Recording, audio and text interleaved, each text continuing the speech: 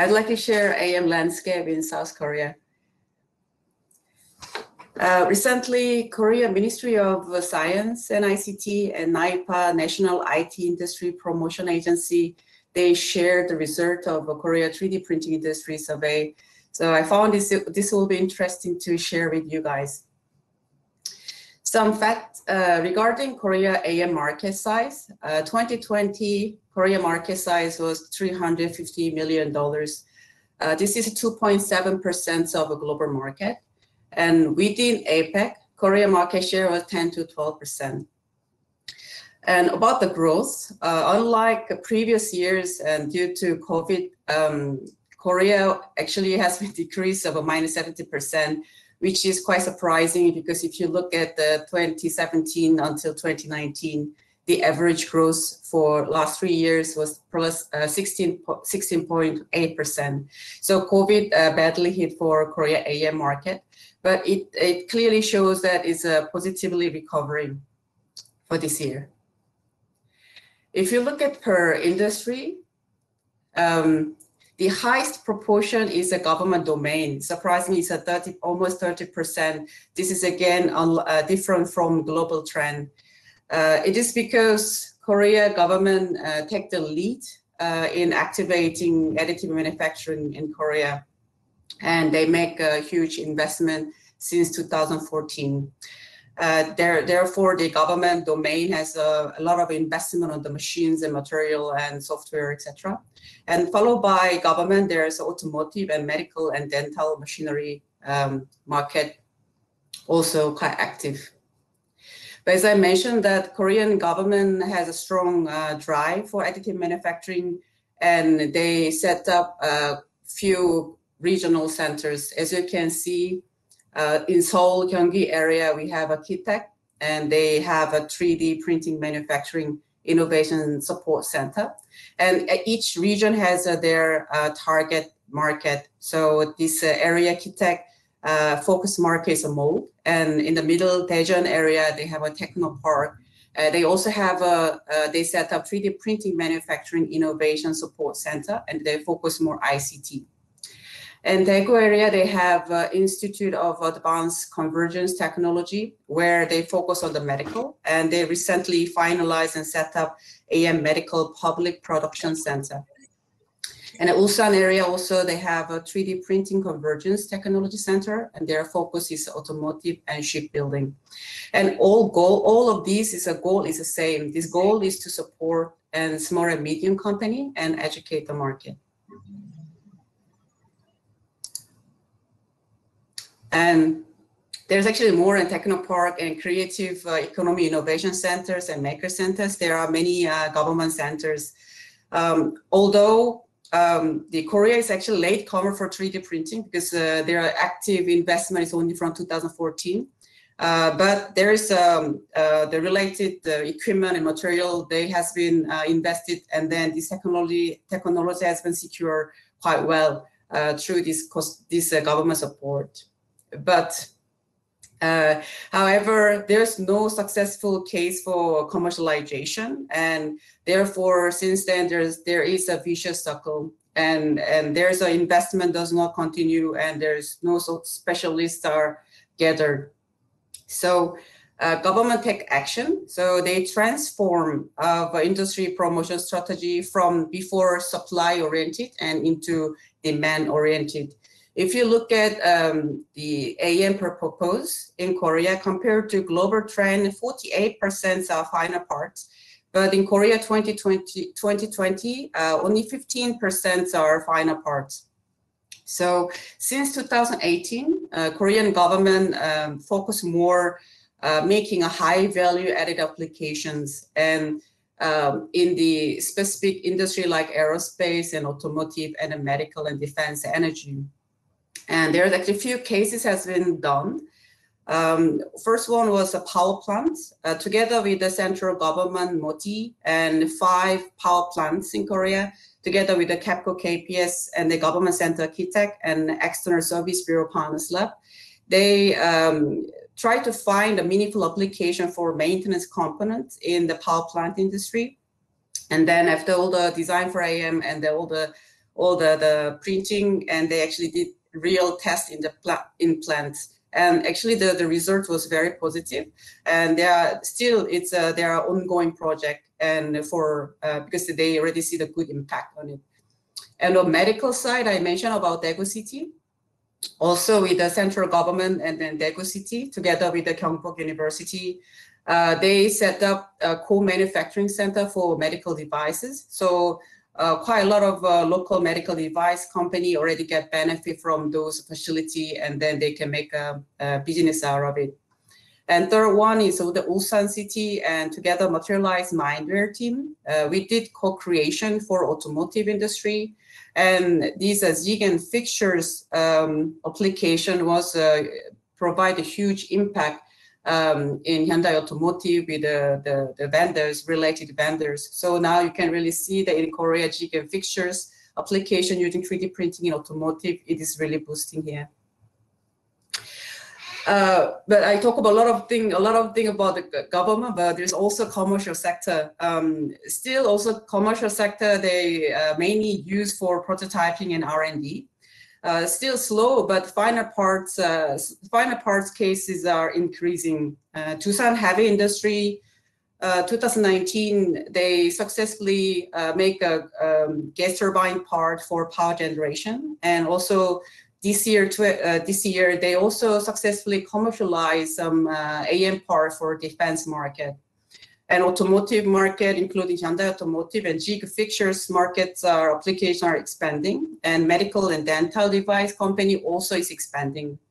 And also a company called Prism, they are the first 3D printing in Korea, I'm talking, and in Prism, they are the first 3D printing eyewear company, and they're already expanding 3 franchise now. And Fit Korea, they are already helping and supporting athletes and the people who has pain on their feet, and they are really helping.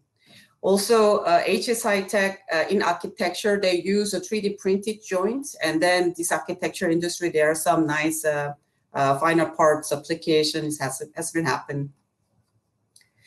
And moving forward, actually, just recently, Mr. Sungwon Lee, ICT police officer of Ministry of Science and ICT, he said 3D printing technology is a key engine for preoccupying the next generation parts and machine market through convergence with the manufacturing industry and enhancing the competitiveness of domestic companies. We will actively support you so that we can grow into leading manufacturing companies. With that, recently Korean government shared the investment plan on AM, and they will invest $85 million for coming years. And main goal is finding Korean style success story. Also commercial sector, it is this year with the post-COVID and post-industry 4.0, I can already see that the scaling up is happening for final part application like a jig fixtures or medical and dental and spare part in Korea. Last week there's a Hanover Messe, and Korea government and Korea some centers, they arrange Hanover Messe symposium, and then it is quite clear that government and local companies, and they believe in that 3D technology, 3D printing technology accelerate the digital transformation in the manufacturing industry. So in Korea, more companies will be realized digital transformation by digital manufacturing. So with that, Korea historically strong in the manufacturing, and then together with the Korean spirit and continuous support from Korean government, I strongly believe that the Korean additive manufacturing market's futures are bright. So I'll end my presentation with this. Thank you. Well, it definitely seems like there's a lot of activities going on there. So thank you, Emma, for sharing and paving the way. Considering strong government push for AM, I don't see much growth in defense or aerospace, which is generally where a lot of growth is globally. Is there any work in defense or aerospace in Korea that you can share? Yes, so definitely there are a lot of things happening in the aerospace and defense as well.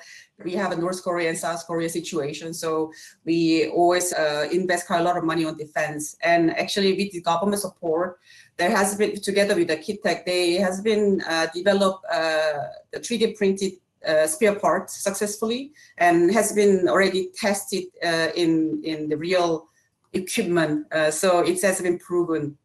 But those informations are quite critical and they don't always show in the internet. But it's really happening on the defense. And also from this year, government announced that they are going to make a huge investment on making actual final parts application in defense market. So it is really happening. Yeah.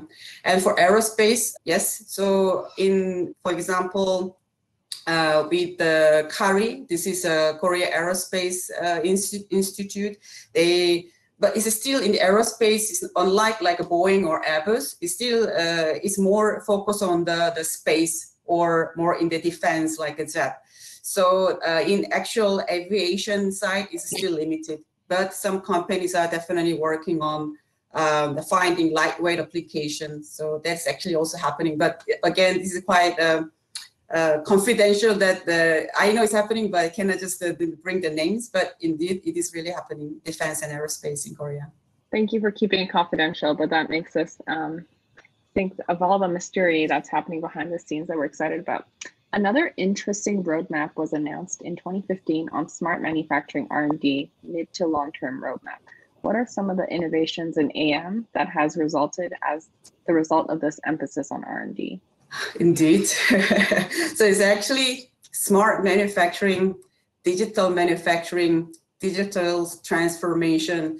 This was a really big word, especially Korea is very strong in manufacturing and that they really want to keep it strong because we are, as I mentioned, Korea is a latecomer for 3D printing. So we really, the Korea government and also manufacturing, they know that we need to do better and harder. So now, government actually also support a lot on the digital manufacturing and smart manufacturing, and then there has been a lot of investment has been done for digital manufacturing with the CRM and MES. But at the same time, they realize that it is in the successful cases are quite limited. There are some side effects as well. So with the smart manufacturing since 2015, it's quite similar trend as I mentioned before. So there has been try on, and they found out there's a pro and cons. And then this year they make more better plan, more transform, more meaningful way. So this is still ongoing, and there are lessons learned happen with the smart manufacturing. But as I said, with the digital transformation, which is extremely important for Korea, and smart manufacturing will be one of the key. That the government is investing 85 million very soon. That's fantastic. Yes. On AM. For yes. AM.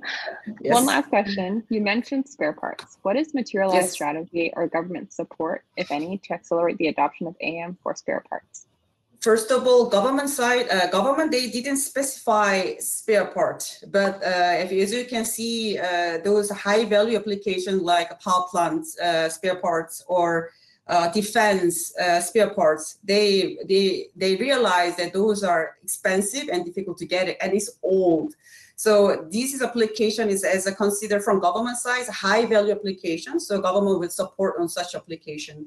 And from Materialise, with the Materialise Mindware team, as we did with Ulsan, with automotive company, we work together, we co-create together with the company, and then we listen what problem they would like to solve and what's their vision. And then if this is supply spare parts, and then we can make a AM strategy for them, their supply chain. We can find the application, and then we can really make a strategy for that together. That's what we do. That's fantastic. Thank you so much, Emma, for sharing what's happening in Korea. It's super exciting to see the growth that's there. So we look forward to supporting you through the APAC and Meetup. If you're interested in learning about Materialise in general, they will have on the first floor the Korea table. And if you're interested in connecting with Materialise in Malaysia, they'll be on the second floor of the remote platform.